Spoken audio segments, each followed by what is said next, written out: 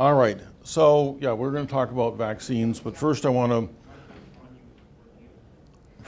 thank the CBB for inviting me and Murray Moo Young for all the help that he's given me over the decades. I think he doesn't quite remember, but I actually first met him when I was a postdoc at Western in about 74 or 5, something like that, and yeah, so am I. And I was working with the engineering department there with a fellow named Jim Zayats, who also had a lot to do with establishing biotechnology and teaching a lot of biochemical engineers in Canada.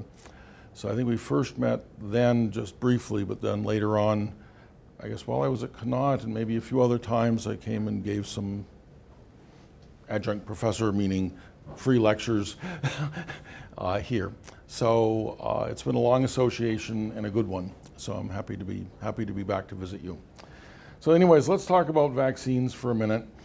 I want to make sure at the outset that everybody knows what I'm talking about. So first of all, the purpose of a vaccine is to teach your immune system something so that it will protect you from a disease later on. It's not a cure, it's a prevention. And in the history of mankind, vaccines have saved more lives and reduced illness more than any other kind of pharmaceutical intervention of all kinds that you could think of. So they're highly effective, and really our world has changed completely because of them. On my parents' farm in New Hampshire, there's a small graveyard that's a little bit smaller than this room, and in it there's 36 graves, and about 25 of those are children under 2. And they most probably all died of vaccine-preventable diseases, and all the dates on these gravestones are from the late 1800s to the early 1900s, before vaccines came into common use. And that's what used to happen. You'd try to have 10 children and 3 of them would live. Not nice. So those things are gone. The one that's totally gone is smallpox, and there's a cattle disease that's been eliminated through vaccination called rinderpest. But tetanus, diphtheria, polio, pertussis, which is whooping cough, Haemophilus, which you don't know about but you're protected against, pneumonia, measles, in spite of all the nonsense lately, and a long list of other ones, hepatitis A, hepatitis B, flu.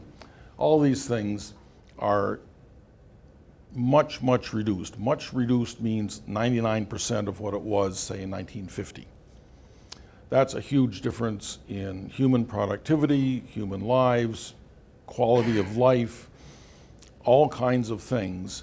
And some of these diseases, like measles, can cause lifelong difficulties with hearing or with vision.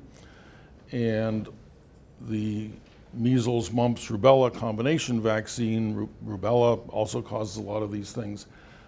Those 3 combined have done more to reduce blindness and deafness in the population than practically anything else.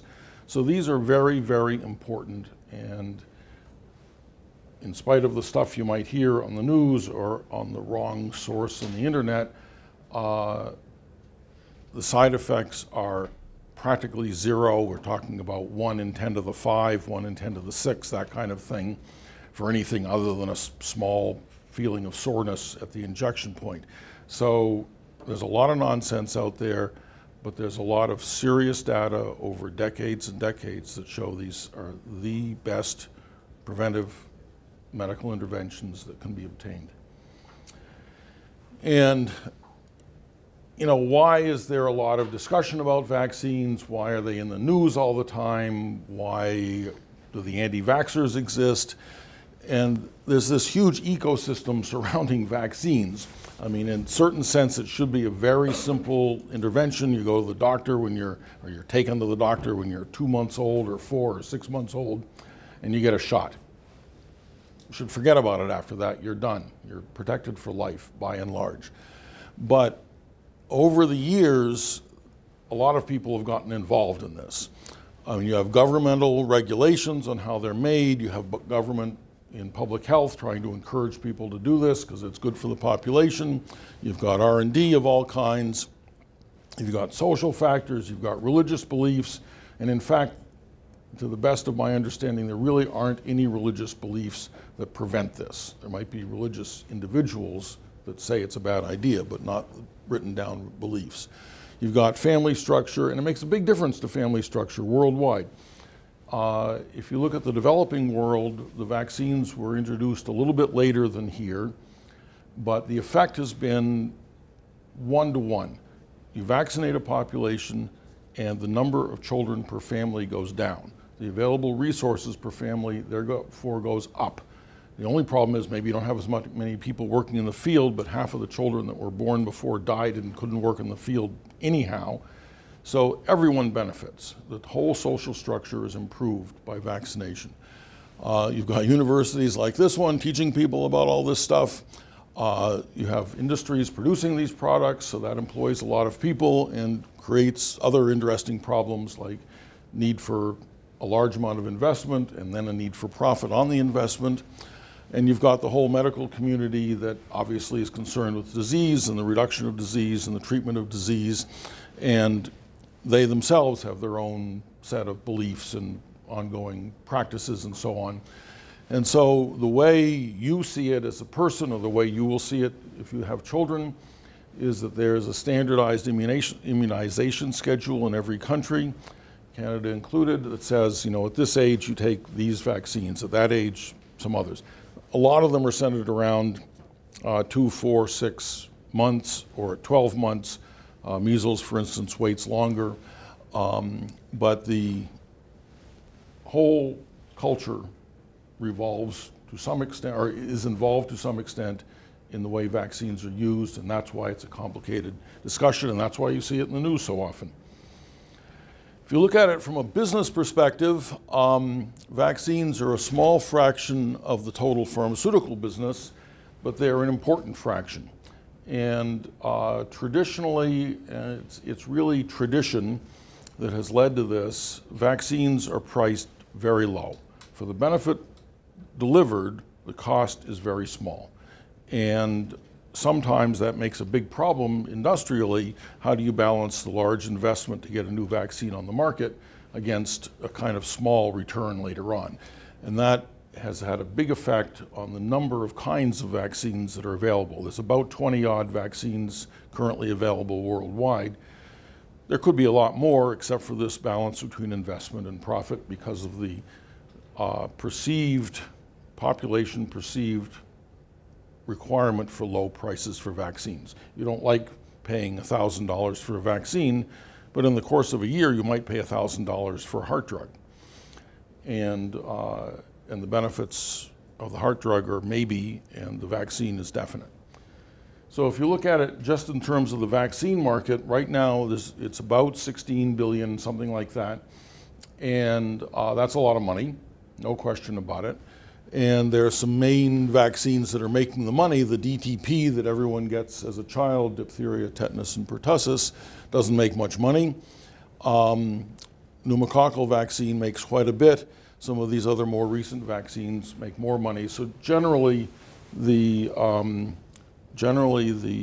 newer the vaccine, the higher the price right now. But that's just the way life has to be. So what's a vaccine? And the answer is it's a very small amount, which is all you need, all your immune system needs, of an antigen, which is a piece of the infectious organism that's about to bite you. And so sometimes that's a protein, sometimes it's a polysaccharide, sometimes it's a mixture of things, or a peptidoglycan, or something really complicated. Sometimes it's been genetically engineered to have just the right parts in it that excite your immune system in the right protective way. And it's really hard actually to find which of the 15,000 proteins the bacteria that's about to infect you makes, which one of those, if your immune system knows about it, will make antibodies that will protect you against that organism when it finally comes. So it's a long, complicated sequence of events, and as you make a new vaccine, you've got to figure out the answer to that question, which of all these 15,000 proteins is the one I want to make as the protective antigen that will make the antibodies that will protect you. So it's basically an alert, and you've got two kinds of memory. One, the kind of memory I hope you're using right now, and the other one, a chemical memory for molecules that get into your bloodstream that are not made by you. And so your immune system is in constant surveillance from the moment you're not quite born, looking for what's in this organism, and it, in a chemical, biochemical, cellular sense, remembers all your proteins and all your polysaccharides and other parts of you, and it never attacks them. Sometimes it makes a mistake, and that causes certain kinds of disease. Something strange gets into the organism, to you as a baby. It says, this isn't something I've seen before, I'm going to do something about it. And it tries to get rid of it. So here's, another answer to the question, what's a vaccine? Okay, so that's a vaccine containing diphtheria, tetanus, and a variety of pertussis vaccine that I used to make at Wyeth Letterly in New York City. And so that's an example, and we made millions and millions of doses of this kind of vaccine and sent it all over the world. And overall, both at Connaught that Murray mentioned and at Wyeth in New York, and at another company that worked at as well, the total is probably about 3.5 or 4 billion doses of vaccine that have gone out while I've been responsible for manufacturing at these companies. So that affects a lot of people. You need 3 or 4 doses per person, so that's 1 billion people. So in terms of what happens next, okay, doctor walks up to the baby, injects some stuff into it, and what do you get? A response. And there's two kinds of responses. One that's useful, which is this one. The antigen gets exposed to B cells and T cells, which are part of your immune system and floating around in your blood, white blood cells. The other thing is you get a wound response because the needle just went into you. And that usually is the cause of the red mark and soreness at the point of injection. Often after you get a vaccine, you'll get a fever. And that's a natural response of your immune system saying, I found something new, I'm going to do something about it. And your T cells, which we'll talk about in a second, work better at a couple of degrees higher than normal body temperature. So your body becomes pyrogenic, makes yourself warmer, so your T cells will work better, so you can develop a better response. So there's nothing wrong with that response. It's your body saying, ha, I found something new. That means the vaccine's working. So if you look at the B cells, in a certain sense, they're simpler. Your body makes about 10 to the 10 different B cells every day by a really neat combinatorial mechanism that was discovered by my postdoc advisor after I left Western, Niels Jurna. And he asked a simple question. If you can make 10 to the 10 different antibodies a day, do you have 10 to the 10 genes that make that many antibodies? And of course, you couldn't fit it into your genome if you did. So he and his colleagues, Susumu Tanagawa in particular, discovered that you have a combinatorial chemistry system in your genes that make antibodies that take VDJ units in the genes that make the antibody and combine them randomly, and that gives you about 10 to the 10 different antibodies that you make every single day.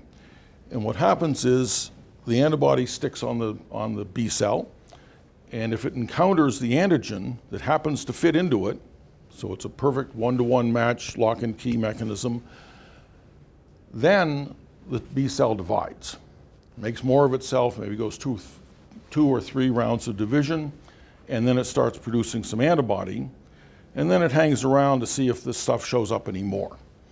And that's why you've got a second dose of your vaccine. So 2 weeks later, you go back to the doctor's office with your now 4-month-old child, and she gets another shot, and now these 8 or 16 or 32 cells that are specific now for that one antigen, each see it again, and they become 32. So now you got 32 squared cells that are specifically designed to make antibodies for that antigen swimming around in your system, and they go into a kind of a resting state and they protect you for the rest of your life. That's pretty cool. The other way it works is there's T cells that also have a similar mechanism, but it doesn't make an antibody that's a soluble protein molecule, and they target themselves at killing something. So they will recognize, multiply in the same sort of way, but they don't make a soluble component.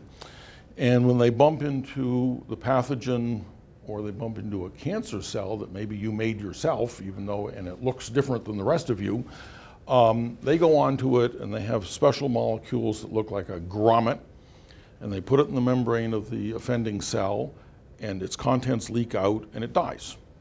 So it's not really a toxin, it's almost a mechanical injury in that sense.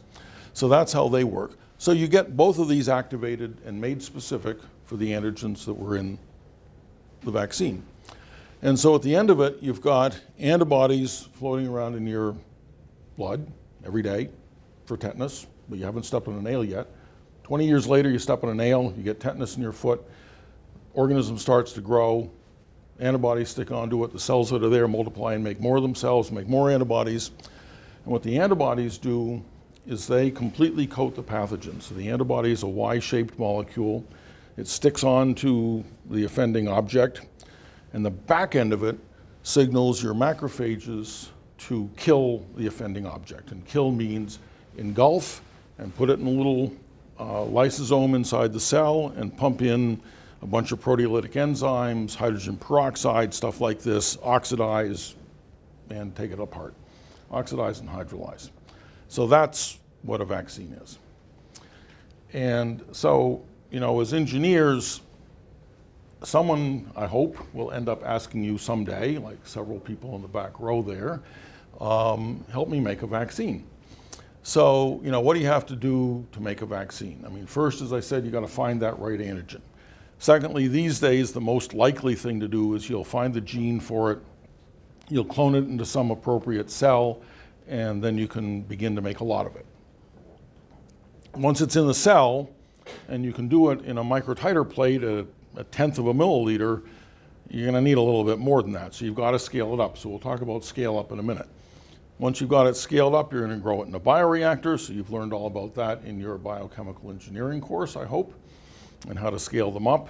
And I mean, one quick note is almost nobody in this business does what they're told to do in their biochemical engineering course. And they should, because it actually works. And people get into all kinds of trouble and waste literally hundreds of millions of dollars because they didn't do what Murray told them to do in his book, okay? At that point, you can make your antigen. You got to do a whole bunch of tests. You got to purify it. You got to make it right. You can do it in clinical trials and see, does this make antibodies in people that neutralize the offending organism? Sometimes it doesn't. You got to start all over again. So in our project that we're at right now, we're just at that interface of beginning clinical trials. Then you have to make it.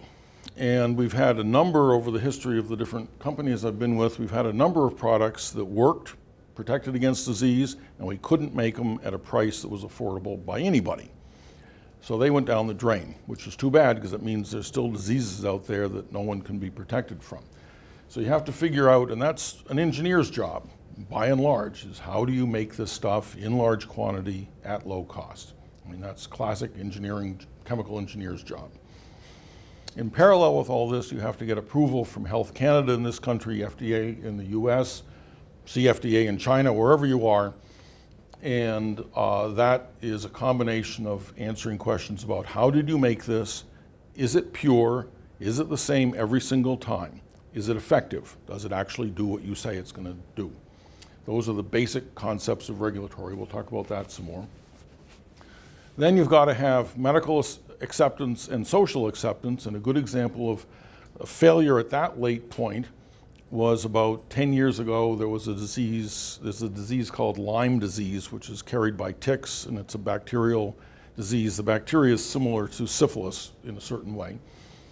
And two companies went ahead and tried to make a vaccine for this. One of them got it on the market, could not get social acceptance because of the anti-vaccine movement, and they didn't have sales, and the company took it off the market. So for a short few years, people could get protection from Lyme disease, which is a debilitating, horrible disease. And now you can't anymore because of failure at social acceptance level. So there's lots of ways something can fail. Anyways, then you can eliminate the disease, and as I said, some of them have been mostly eliminated. The only human disease that's gone is smallpox.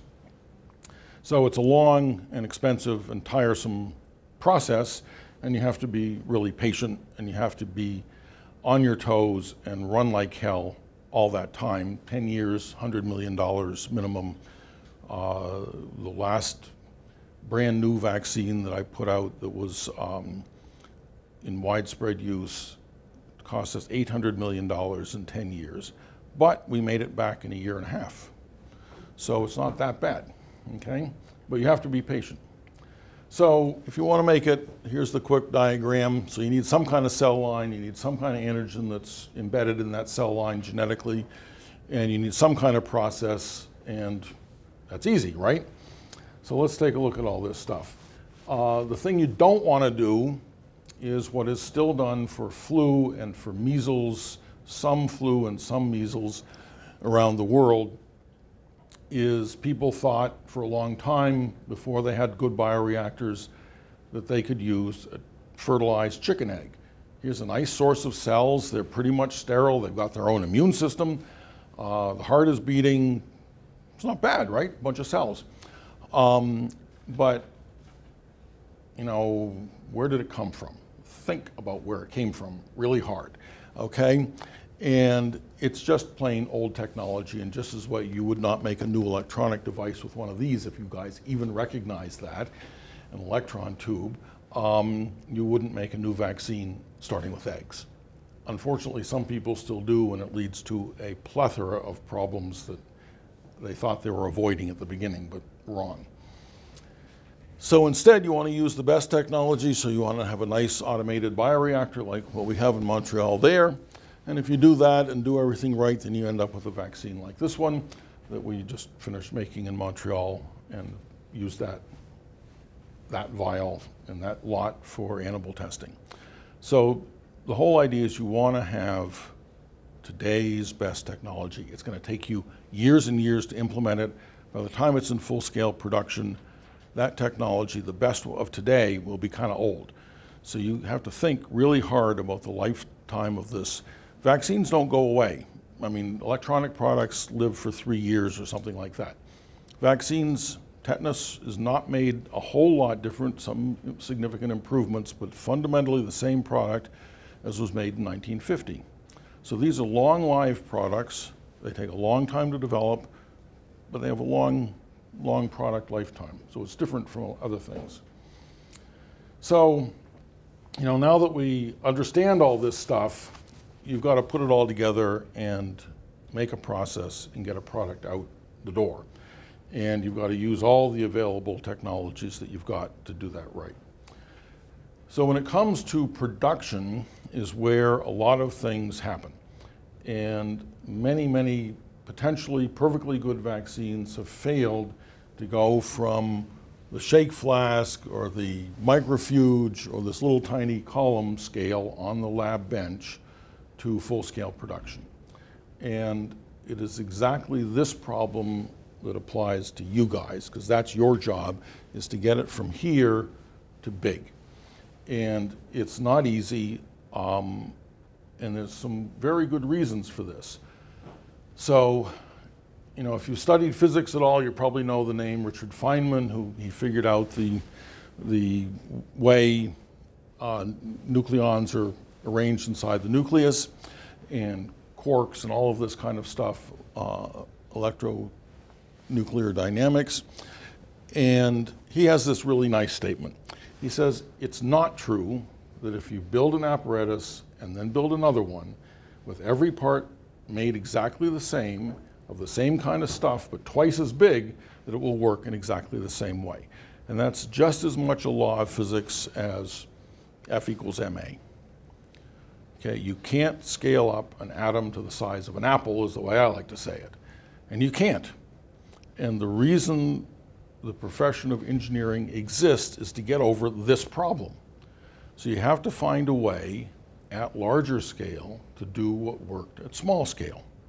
And that means you've got to really think about it. And all those engineering correlation equations that you have for showing what to do as you scale up, measurements of KLA, measurements of oxygen transfer and mixing and all the rest of these things, all those things that they teach you are there to overcome this physical law. And unfortunately, I don't think many people hear about this physical law in high school when they should have, okay? But I keep repeating it whenever I can.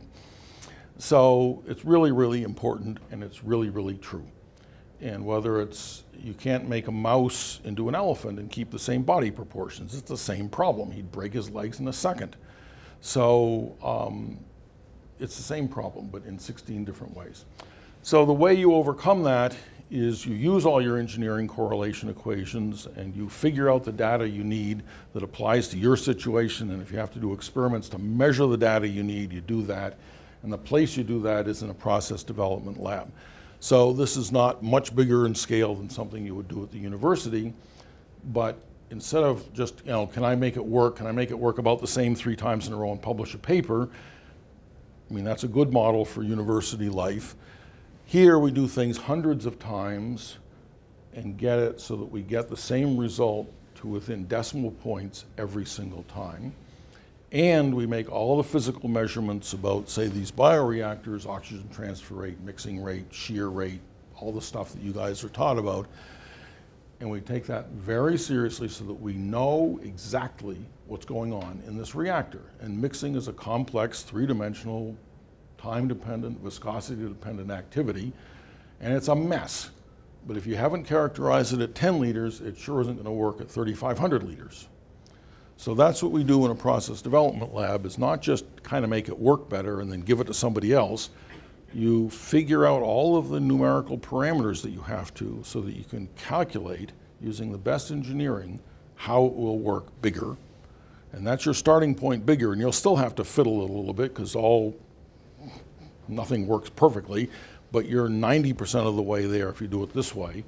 You're not there at all if you don't. So that's a big difference. So that's really important. So in order to go into manufacturing, you need a facility that meets, I said FDA, but it applies to Health Canada, and it's pretty much worldwide standards right now, whether you're in Korea or China or India or Europe or here or South America, it doesn't matter. And the reason for these facility requirements have to do with a long history of lousy products coming out. Things that were contaminated is the biggest problem, and the biggest source of contamination has tended to be air and water. Sounds easy, right? Clean air, clean water, easy. Huge problem, not easy. You have to have equipment that does what it's purported to do. If you say you've got a 3,500 liter reactor and it's going to operate at 37.2 degrees and stay that way for 3 weeks, you got to prove it. And you got to prove it if the city water pressure changes. You got to prove it if the room temperature changes. You got to prove it if the airflow rate changes, because that's removing heat. All kinds of stuff can happen. What if the electrical power supply has a wiggle in it? Does that change the temperature? You got to study all these possible effects on the temperature of your great big reactor to make sure it actually does what you say it does. So that's what validation is. You need people that don't do stupid stuff. And doing stupid stuff is doing anything other than what was planned, basically. You have to be smart. You have to be watching. It's a complete wrong point of view that manufacturing is routine and rote, and that anybody with a 3rd grade education can do it. Wrong. You need people like you to do manufacturing who understand what's going on, watch, see what's happening. If something different happens, you recognize it and you think about it and you do something about it. So the old-fashioned idea of manufacturing is run by untrained people with very little education, maybe even not even the right language, doesn't work anymore. Completely wrong. So we only have, in the most recent example in Korea, I hired 350 kids your age or master's degree, and they ran the whole plant, and they're running it today now. So we had no, in quotes, lower level employees. And that's because you have to really understand. This is really complicated stuff. Okay, and you need some money, you need some time if you're going to do this. So here's just, I'll give you some quick pictures. So here's the factory that we built in Korea. So this was originally built, there was a vaccine being developed for HIV by a company in California called, and the product was called AIDSvax. And it looked really, really good in the clinical trials and very early clinical trials. So I was involved in that, and a buddy of mine from a long time before was involved in that, and he was Korean. And he found an investor in Korea that said he would put up $200 million to build this factory so we could make the AIDS vaccine. That's nice. So I went over there to be president of this thing, and we built it from, I mean, it's an amazing project in the sense that the land you are looking at was not there the first time I went to look at it. Okay, well, they filled in 200 square kilometers of coastal mudflats and made land, and we were the first commercial purchaser of land. There was one government building down the road over this direction. So we bought this land, about 50 acres in our system, and put up this factory. And about $100 million into the project, the AIDS vaccine failed in its pivotal clinical trial in Thailand. So, oops, but what we had done, and luckily the Korean investor listened to me when I said this, I said, look, that might happen. Vaccine could fail. So we do not specifically design this factory for that one product. And that's, I think, a major lesson for you guys too, is that I've seen too many times that call in an engineering company to do something, and they want highly specific data about the process, and they build precisely to that data. And the process never works that way, and we're fixing things and changing things all the time because of it, and it's the wrong approach. So instead I said, okay, how much is it going to cost to build a general purpose plant that will do this kind of thing, plus or minus a big margin, and it was about 10% more. He said, fine, it's only $20 million, forget it, just do it. So we did it. That allowed us to find a company in the United States that had a product that they thought was going to fail in the clinical trial, and they put no resources into preparing for manufacturing, and they desperately now needed to make a product that passed their clinical trial. So they came to us, and we had a gap of maybe 5 or 6 months while we figured this out. We started working with them, and we made their product here. And this is the scale-up train of, this is just the scale-up fermenters, not the production fermenters. So it starts 20, 100, 500, 2,500 liters. And in animal cells, because they like to have a higher cell density, because they make growth factors that affect each other, and they won't grow very well if they're too dilute, that's a good sequence. So we did exactly 5-fold sequence, 4 production lines, and you can sort of see the diagram over on the other side, and put this all in. And then this provides, you know, one of these bioreactors provides the inoculum to the production bioreactors that were 15,000 liters each. And the Swiss company, Bioengineering, made these things. They worked perfectly from the day we bought them. But we had to go through all the validation and all the documentation and all the preparation of standard operating procedures, SOPs, so that we could get the people to use them and make it reproducible. But the first run that we did, all the way up to this scale, mammalian cell culture making a recombinant protein worked, and we got the same yield as they had gotten in the lab scale 3 years before at this company, because we had done all the engineering. Most people fail at the first time. We didn't. So do your engineering. Anyways, after it's grown, so here you've got, you know, in the bioreactor, you've got between 12,500 and 15,000 liters of cells, and about 2 grams per liter of the antibody that we were making, like, it was like an antibody. And there were 4 of these bioreactors in a square, And the way we arranged the production schedule was every 4 days we started one of the little bioreactors, and that meant eventually every 4 days we harvested one of these. So we were able to centrifuge it. So this is a large continuous flow centrifuge. This would harvest the nominal 15,000 liters in 2 or 3 hours. And then after that, it was put through some filters, a depth filter and then a 0.2 micron filter for sterility, and stored in a large vessel that you can just barely see the top of up there. And we were able to centrifuge it and clarify it, and then go on and purify it. So some of you have probably done chromatography, but on little columns like the one I showed you earlier. This is a 1.6 meter diameter column, and the absorption resin in there cost $3 million and was good for 100 batches. And we had to change it several times because of that, but big stuff. And then this is a computerized valving system that controls the flow of all the different fluids through there. So you control, you wash it, you clean it, you restore it to its original condition, you put the right buffer in it to accept the new molecule, you put it in, it absorbs, you change the buffer to desorb it and collect it, and then you have to go through the cycle over again. So this thing does it pretty much automatically. And the way we arranged this facility was we had 4 bays like this, so we had 4 unit processes, 1 in each bay.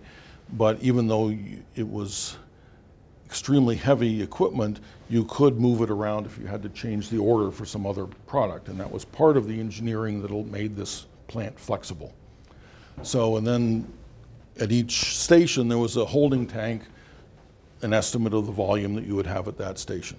So that worked perfectly. And so we were able with this system to purify each run in 3 days and have 1 day to turn it around and be ready for the next one.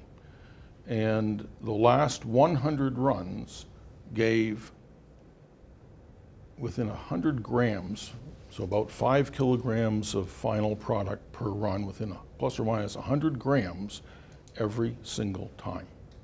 Okay, and that's the object of manufacturing, this high reproducibility. So, you have to think about that. If you ever get into a manufacturing type job, you've got to have reproducibility. And there's this wonderful study done by Intel that I teach all our people about called Copy Exactly. And that's a really good series of articles that they wrote and a mechanism that they installed at Intel to get high reproducibility in their manufacturing processes. It applies to everything. It's really, really good. Anyways, at our facility here in Montreal, this facility was built in about 1997 by a small company from Holland with a lot of Canadian government money and support. And it was set up to be what's called a contract manufacturing organization, CMO. And the idea is that for small biotech companies and even for big pharmaceutical companies now, it's much more efficient for society as a whole to have one company that does manufacturing and maybe another company or multiple companies that make new products. And then the fixed asset cost of the manufacturing is shared among many products. If you are just making one little product and maybe it'll work, maybe you can sell it, and you spend $100 million or 200 like we did, on a factory and you have nothing to make in it, then this is a big waste. So it's better to share. So that was the concept originally on this building. And the trouble was that company, after a few years, was bought by a bigger company that was bought by a bigger company. And by the time the bigger company owned it, they didn't even know what this was about. I mean, this was 0.001% of their budget, and it was poorly managed and it had all kinds of problems. So eventually it went out of business. And the building was bought by another big drug company, and they thought that they were going to move people from Washington, D.C. into Montreal, and everyone in Washington, D.C. said, we don't speak that language and it makes snow up there and we're not doing that, okay? So they didn't. And the building sat empty for 7 years until my wife and I retired, so she's of the same ilk and in the same business.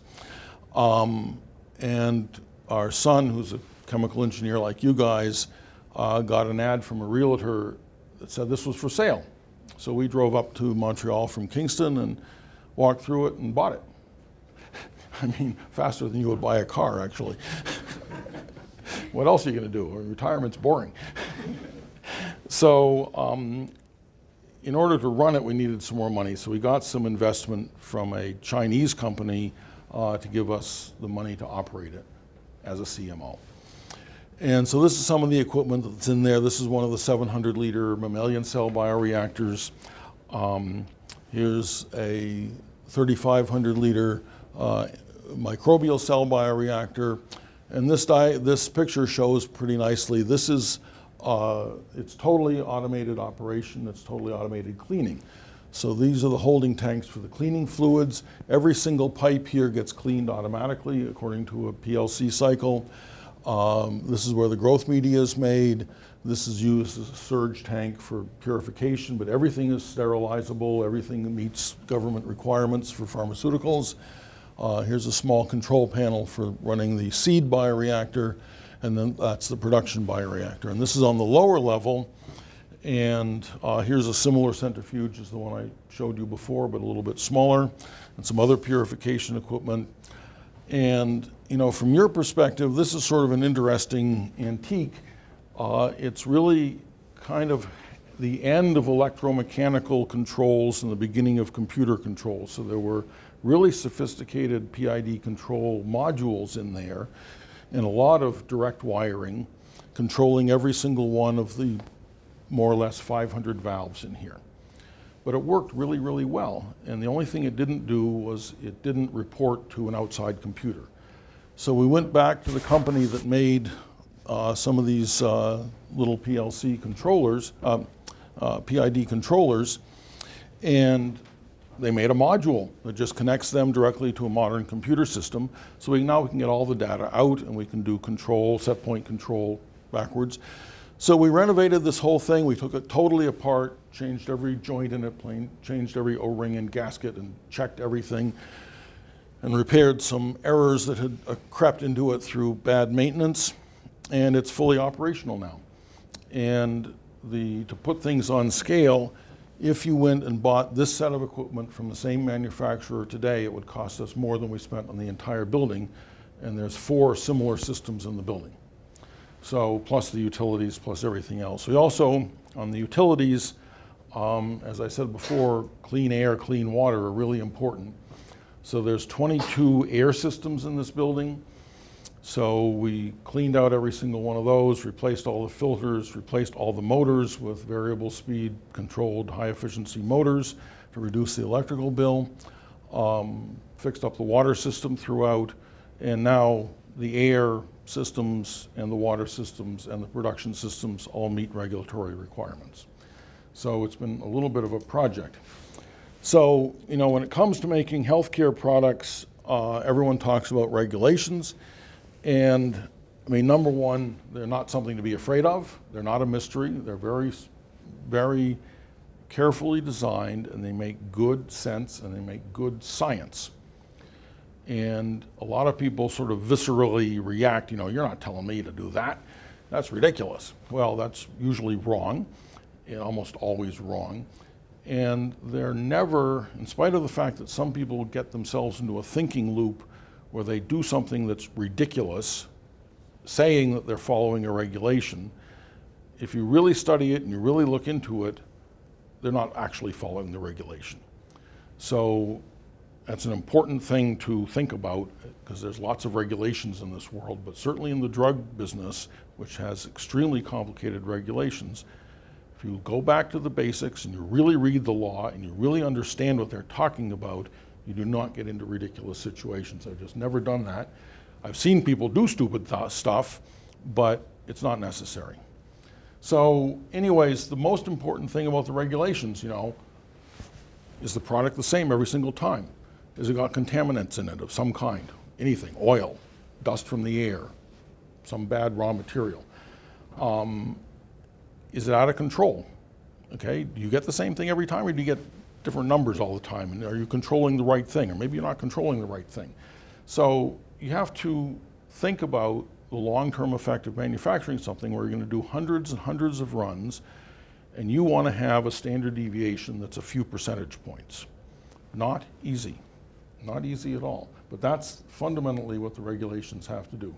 So how do you do that is, number one, you document everything. And you not only document it, you read it and think about it. Number two, you validate it. You prove something happens the way you say.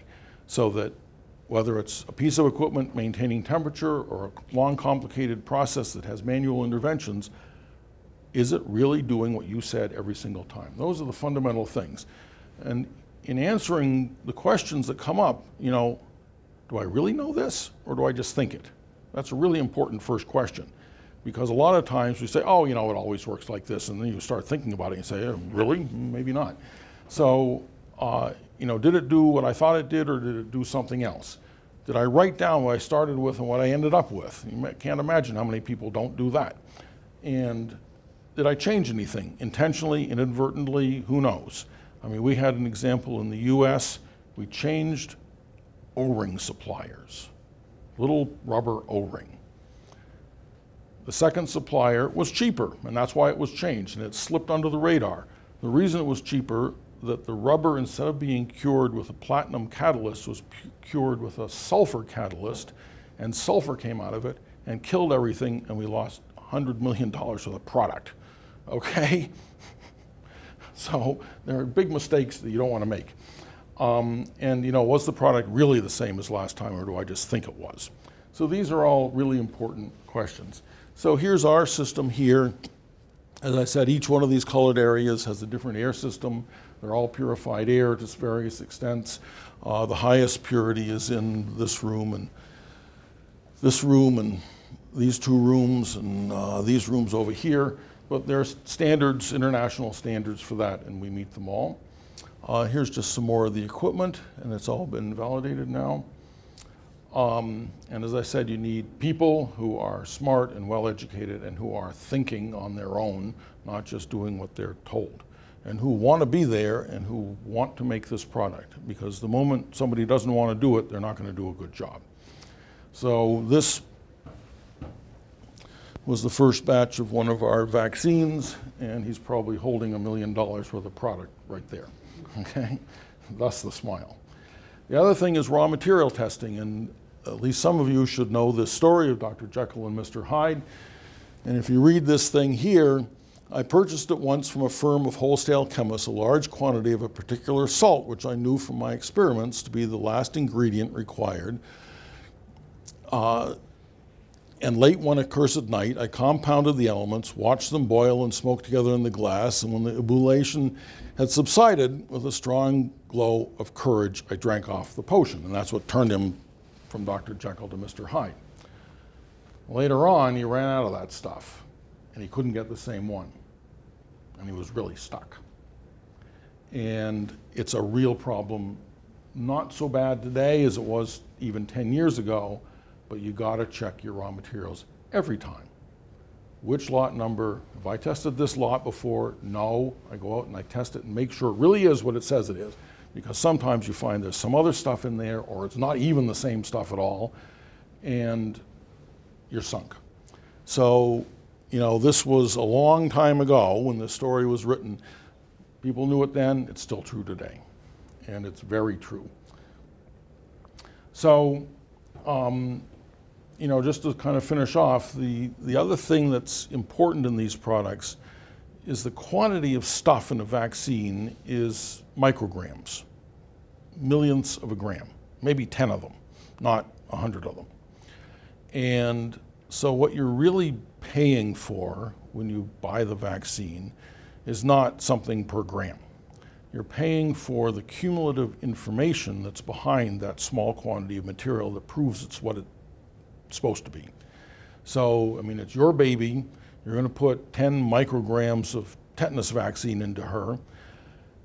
You really want to make sure that that 10 micrograms that you can't even sense because it's so small is really the right stuff. So the way you do that is through the regulatory system. Health Canada has approved it. It's made by a recognized manufacturer. You don't buy the cheapest stuff on the market. You make sure it's within the date ranges for its stability.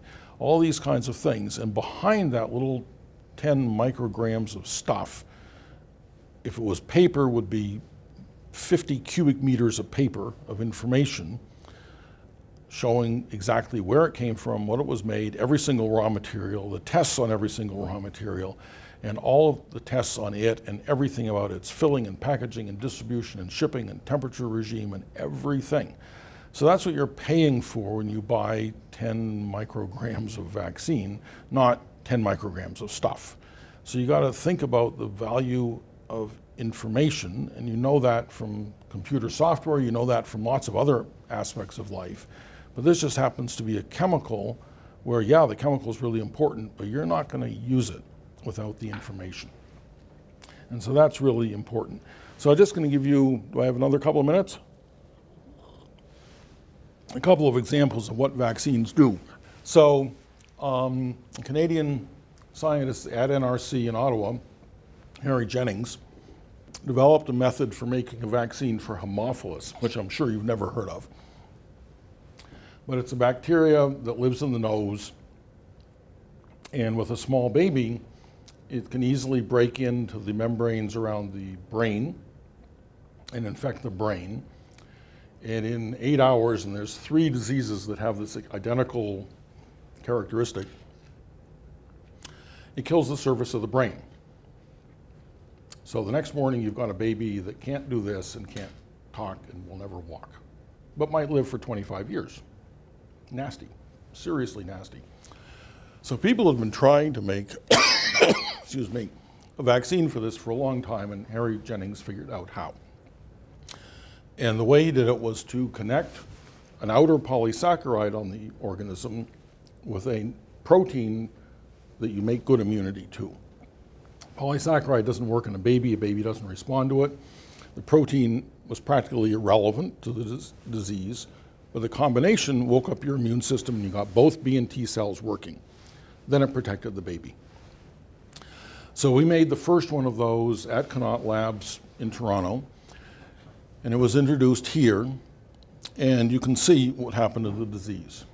And now that vaccine is used, not just that one, but made by several different manufacturers, several slightly different manufacturing techniques, but the basic concept from Harry Jennings is the same: protein coupled to a polysaccharide. Just about gets rid of it. So on a worldwide basis, there's practically no more Hib disease, and there's certainly no Hib disease in anyone who's been immunized. Big difference. So instead of lots and lots of kids with brain damage, they're perfectly fine today. The second disease of exactly the same nature, same mode of operation with respect to what you see in a child, is Streptococcus pneumonia. You commonly think of it as pneumonia, and you think of it as an adult as a chest disease. It does the same thing to the baby, exactly the same way. And we made the very first vaccine of that nature at Wyeth in New York and launched it just exactly Christmas the year 2000, Christmas the year 1999. And same story, boom. And also what happened was adults stopped getting the disease from the children. That's nice. So big difference, and now that product is used in the developed world, but it's still too expensive for the developing world. So that's still a big problem. There's still, you know, the children of the bottom, probably 2 billion people in the world, don't have access to this because of the high cost of the vaccine. It's the most complicated vaccine ever made. This organism evades your immune system by changing, it has a polysaccharide outer coat that protects it in a long, complicated way from your immune system. And there's genetic mutants of it. Each mutant is fairly stable, but there's 100 different mutants. So you get pneumonia from one of them and become immune, there's 99 more to get you. So this vaccine now has 13 components that protect you against about 90% of possible actual cases that happen, depending on the distribution of these different types. And that's used, as I say, throughout the developed world, but very low penetration into the developing world. And in the developing world, pneumonia kills 25% of all children who die under 2. So that's a big problem, and that's what we're working on at PnuVax, is to make a vaccine at a price point that's appropriate for that population. I'm not even going to try with the rest of the population. The third one, there's again multiple varieties, but meningitis C does the same kind of thing. The UK was having an epidemic of this, and the Minister of Health in the UK just put up an alarm. He said, any drug company that can come up with this stuff, we will buy it, we will pay whatever price you want, just make the vaccine, we'll help you get it licensed in the UK, just do it, we will pay, we'll get it on the market. So 3 companies tried to do this, and the first one was us at Wyeth in New York. And I mean, we had a lot of experience. We knew how to make Hib, we knew how to make the pneumonia vaccine. We made this one, 2 years, boom, from the time this guy put up his hand. And it just turned an epidemic into no more cases. I think 2 years after it was introduced, there were 0 cases in the UK. Amazing. And this disease affects not just little children, but high school aged and college age kids. So I will bet that all of you had a meningitis vaccine before they let you into college. Is that required here? Good chance. And, or it should be. If it isn't, it should be. Anyways, a lot of schools require that because it affects people at your age. And it's devastating. You don't wake up one morning, but you're not dead, and you can't do anything. Nasty. So there's a second version of this disease. Oh, I didn't maybe include it. Yeah, here. Where meningitis A, not C, this affected this belt right along sub-Saharan Africa all the way across. Total epidemic. A friend of mine in India, who was head of vaccine manufacturing at this Indian vaccine company, got money from the Bill and Melinda Gates Foundation and several other international organizations. They followed the same procedure we had used for the meningitis C, basically, and again, in a very short time, produced a meningitis A vaccine that reduced the cases to 0. That's a big difference. And in their case, it sold at a few dollars a dose. So that was a really good outcome.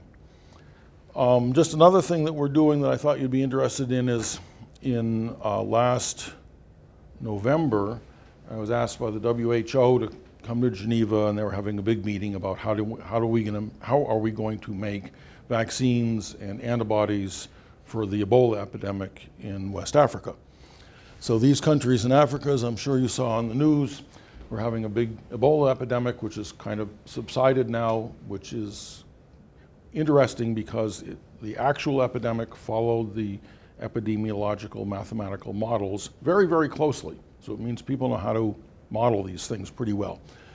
So it's going away now, but still, what are we going to do about these things? Vaccines and antibodies.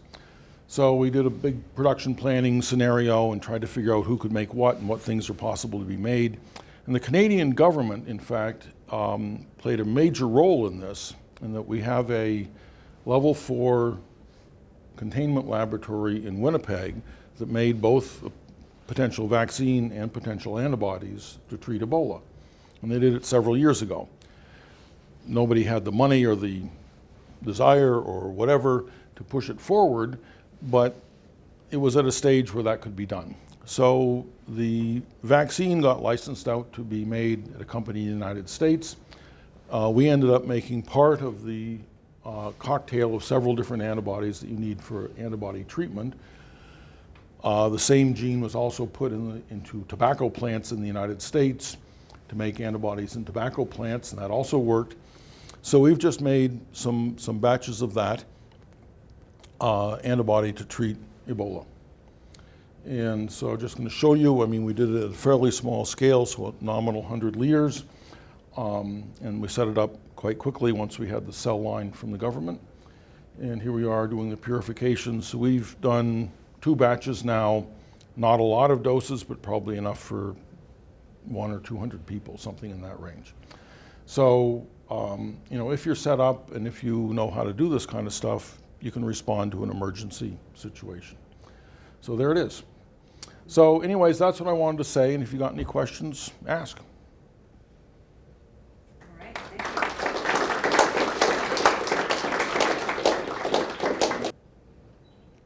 Well, Could you repeat the question? yeah, okay. Am I optimistic or pessimistic about trends in manufacturing? Yes. And there's three things that I know about that make me optimistic.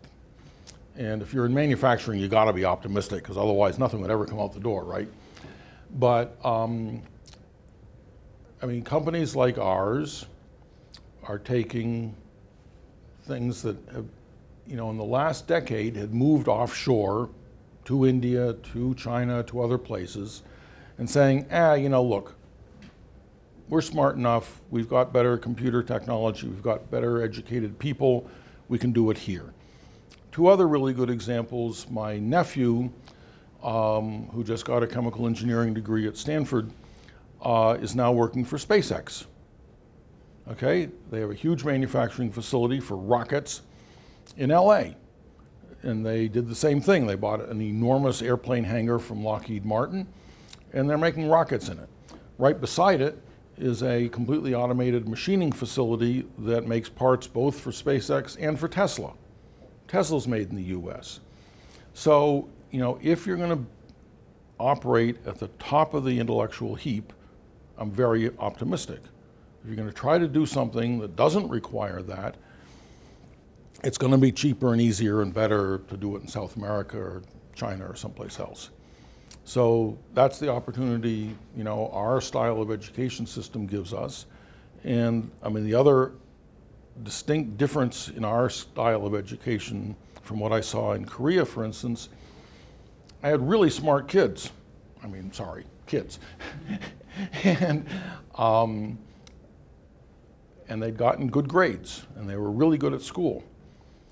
But they had not been taught how to solve problems, or how to think outside the box, as we would say it. But after about a year and a half, we had taught them how to do that. Okay, but most companies over there maybe wouldn't have done that. So other people in other parts of the world are plenty smart, and you know, you want to stay ahead of the pack, you got to stay ahead of the pack, and most of it's here. So I think the question is, I'll summarize it, how many products do we need to be successful in a vaccine company? The market and the product that we have chosen were both chosen very, very carefully so that we could just do one thing to get going. So by targeting this unfulfilled market for pneumonia vaccine in the developing world, there's lots of people. By accident, not planning, that facility is designed bigger than you would ever make it for that product. So we can make lots of product, and that reduces the unit cost.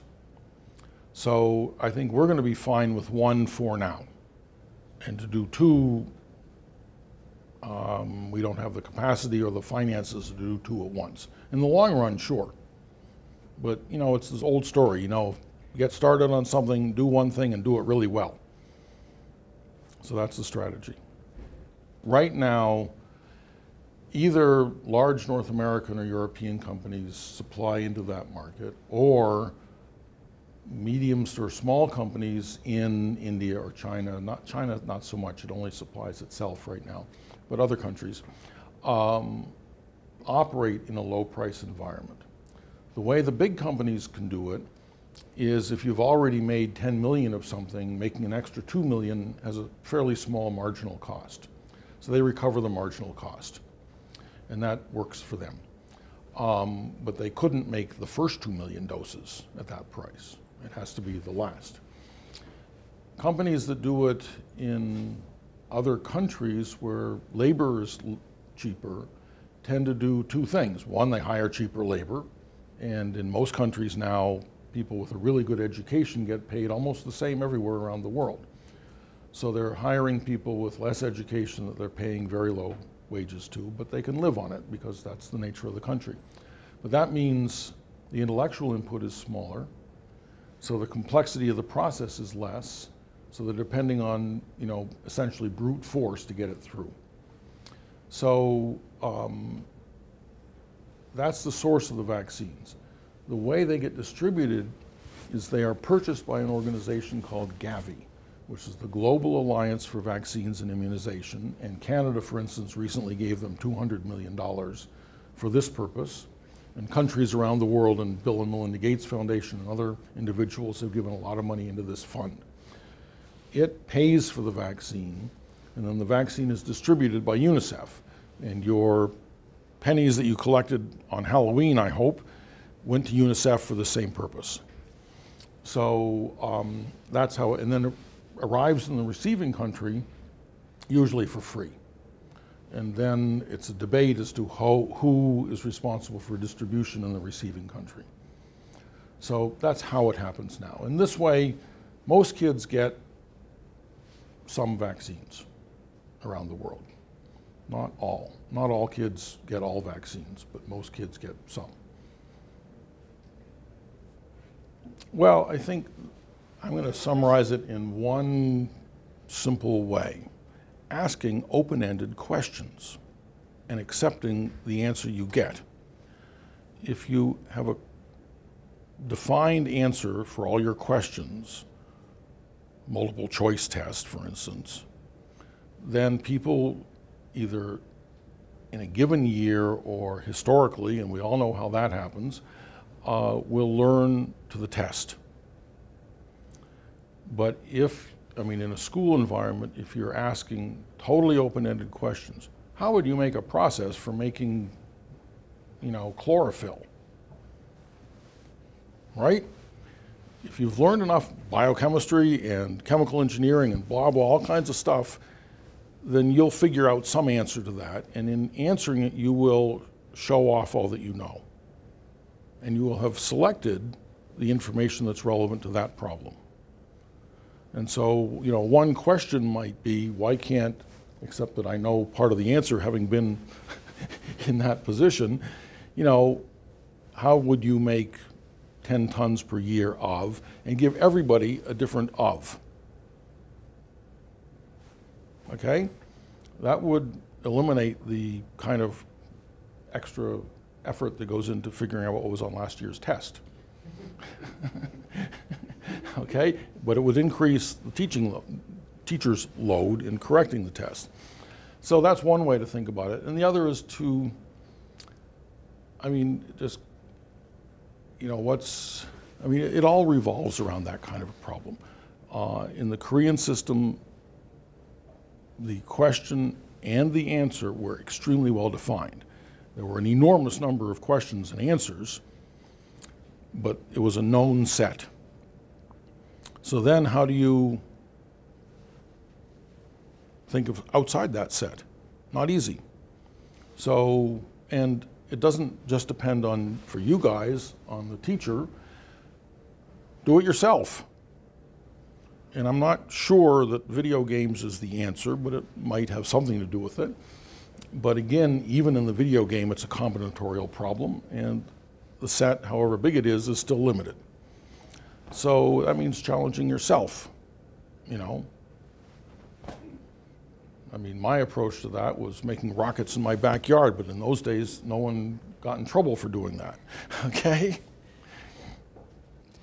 One of your slides, I think part of one of your slides, you had a very nice looking lounge with some very beautiful young ladies and a thing. Is there a story behind that? Because we think about a manufacturing facility, which people are always working. Yeah, so when we bought this building, it had been left over from DSM. They had abandoned it, as I said, 7 years before. And the coffee room had a machine in it that you could put a quarter into and get a cup of coffee by some mechanism, probably powdered coffee. And so that went in the garbage real quick. The walls were painted about the same color as the cement.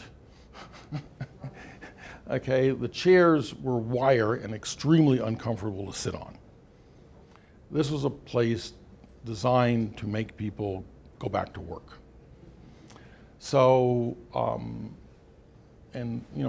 the employees except for myself and my wife are basically your age. not your age, but the rest of them. And they said, this place is ugly and horrible and we don't like it. So I said, fix it. So I gave them my credit card and they went to IKEA and they fixed it. They bought all new furniture, they bought bean bags. There's a beanbag manufacturer right around the corner. They found him, went there, he made bean bags to fit and the colors they wanted. And they repainted the walls and they did it all themselves. I mean, we got a plumber to redo the plumbing, but so now it's a fully equipped kitchen. You can make anything you want. There's an oven and a stove and there's a really top-end espresso machine, and we keep it full of coffee and we make sure there's always food for people. And we also took 2 offices and turned them into bedrooms because cells don't know that it's 4:30. So you have to take a sample at midnight, you might as well take a nap. So we put all them, the bedrooms were also done the same way. So we made it a comfortable, nice environment. And we've got the highest speed internet that you can obtain. So you can, as we have one of these in the coffee area, and we have a company subscription to Netflix.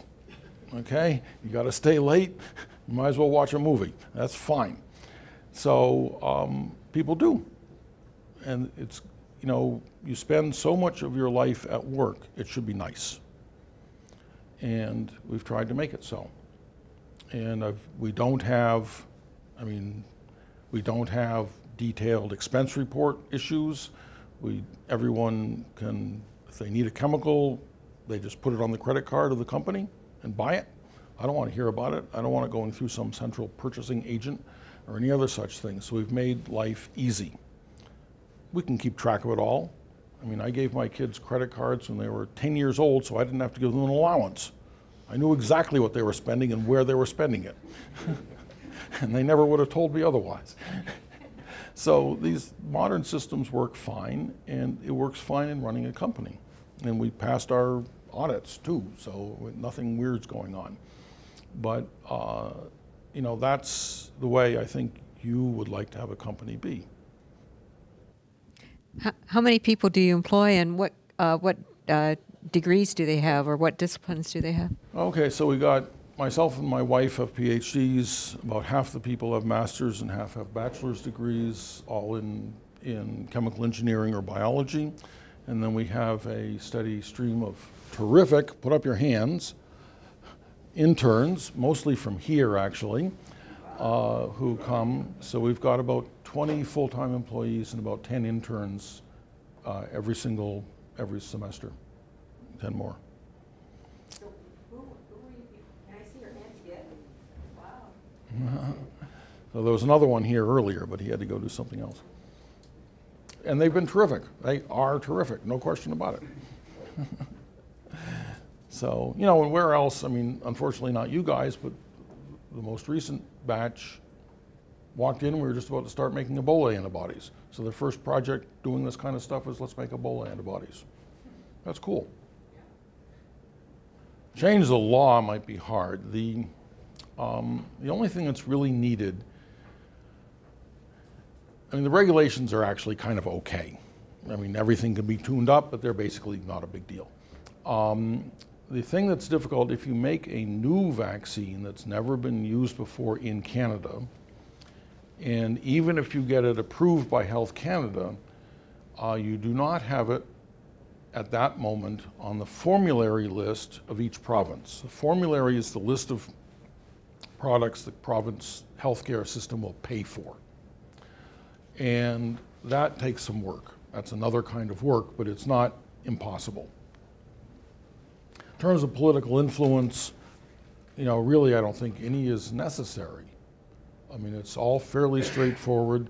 You go through the regulatory process, you get it approved by Health Canada, you get it on the formulary, people will use it. The purchasing of vaccines in Canada is essentially a one purchaser, one time a year event. So if it's on the formulary, people are going to use it, it's going to get purchased. And it's a question of price.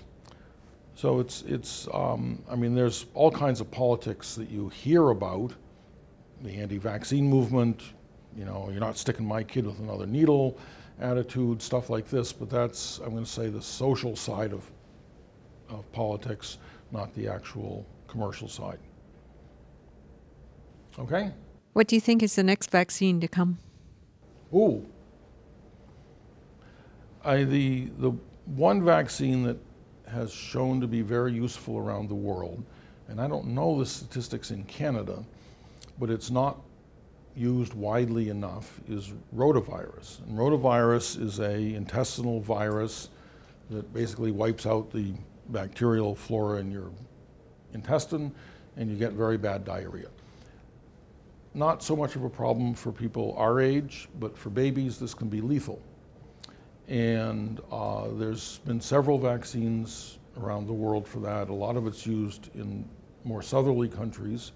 I don't know if it's used in Canada, but I think that's one where it is. Good, thank you. But it's one that I think will be used more and more, and where I think improved versions of it will come out. In terms of something very different, I mean, there's work on West Nile virus vaccine, and I worked on an experimental one of those some years ago. That's turned out to be less of a problem than people thought it would be when it first appeared, but we're definitely going to have infectious diseases that are typically found in warmer climates eventually show up in Canada. And I mean, the simplest example that I've seen firsthand of that is in the early 80s, rabies spread from dogs and other animals, foxes, to raccoons in the southern United States. And every year it moved north. And by the time we were ready for it in Canada, in walked the rabid raccoons. So diseases change. We're seeing chikungunya virus from South America come into southern United States now. We're seeing dengue virus also move north. So as things warm up, we're going to get southern diseases. And people are working on practically everything that you would think of. It's just a question of going through all of this stuff. Okay? Okay. Well, thank you so much. This has been great. Okay.